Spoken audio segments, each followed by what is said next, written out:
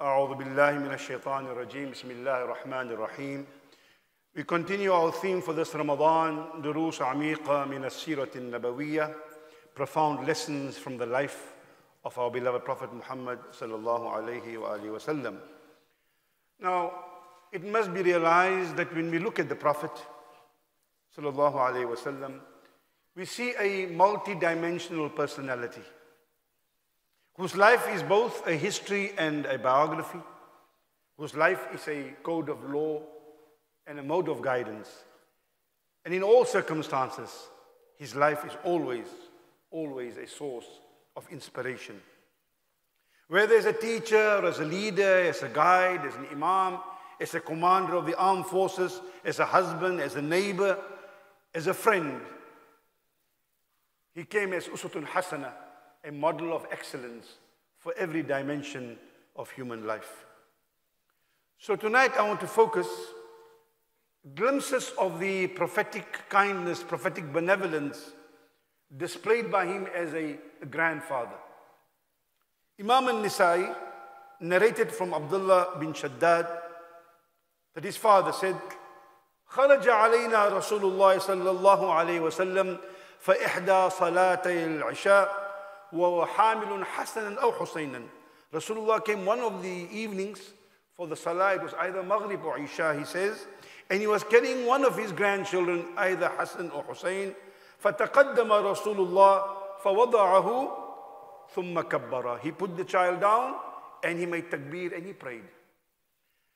And he said something unusual about the prayer was that the Rasul sallallahu alayhi wa sallam, in some of the sujood that he made, the prostration, he prolonged the prostration. So the Sahabi says, فَرَفَعْتُ رَأْسِي وَإِذَا الصَّبِيُّ عَلَى ظَهْرِ رَسُولِ اللَّهِ. So one of the prostrations, when the Prophet took long, I took a peep to see what's happening, and I found that the boy was on the back of the Prophet sallallahu alayhi wa sallam. And he said, I put my head down and I continued. When the Rasul finished the prayer, everyone noticed this prolonged sujood, prolonged prostration. So they said, Ya Rasulullah, innaka sajadta bayna dhahranay salatika sajdatan ataltaha. Ya Rasulullah, you went into sujood sometimes and you prolonged it in some cases. Hatta dhananna annahu qad hadatha amrun aw annahu yuha ilayk. We thought either something happened to you or we thought maybe you are busy receiving revelation. And the Rasul said, sallallahu alayhi wa sallam, kullu dhalika lam yakun. It's none of that stuff. ولكن ابني ارتحلني فكرهت أن أعجله حتى يقضي حاجته. He said, my grandson was on my back and I did not want to get up that he may fall or be disturbed, so I stayed in sujood until he got off. Rasul sallallahu alayhi wa sallam did not shy away from showing patience or love to his children or grandchildren, publicly or privately, even in his prayer. So too the case of his granddaughter, Umama. Now just remember the word Umama. It's very similar to the Arabic word Amama for the turban. Keep that in mind. I'll come back to that. So Umama binti Zainab, granddaughter of the Rasulullah sallallahu alayhi wa sallam, whom he loved very, very much. And remember, we're talking about these cases in a context at the time when it was not fashionable to show public affection to any of your children. And it was considered unmanly specifically for a man. In fact, a betrayal of being a man to show compassion towards little girls. Because don't forget, just prior to this, people used to bury their daughters alive.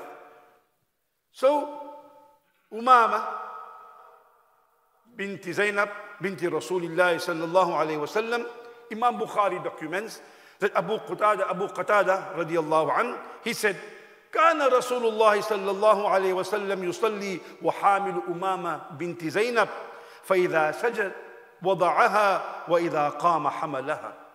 He said the Prophet sallallahu alaihi wasallam, Sahih al-Bukhari, the Prophet sallallahu alaihi wasallam came to mosque and he carried his granddaughter on his shoulder. And while praying, he continued carrying her on his shoulder. Until he went into sujood, he would put her down. And when he finished the sujood, when he got up, he picked her up and he continued praying. Now, there's a humorous incident regarding this loving action of the Prophet sallallahu alaihi wasallam towards his granddaughter, Umama. There was a respected sheikh, a very well-known incident, While praying salah, his amama fell on the ground. So when he went into sujood, he picked up his amama and put it on while making salah. So people are very critical of all of these things. Someone said, Musalli said to him, Sheikh, you're a sheikh and your amama fell and you picked up your amama in your salah. And the sheikh humorously replied, إذا كان النبي يرفع أمامة في صلاته فلماذا لا أرفع أمامتي في صلاتي. If Rasulullah could pick up his umama in his prayer, why can't I pick up my amama in my prayer? A bit of humor, but lesson learned, and the Prophet appreciated. أقول قولي هذا وأستغفر الله والسلام عليكم ورحمة الله.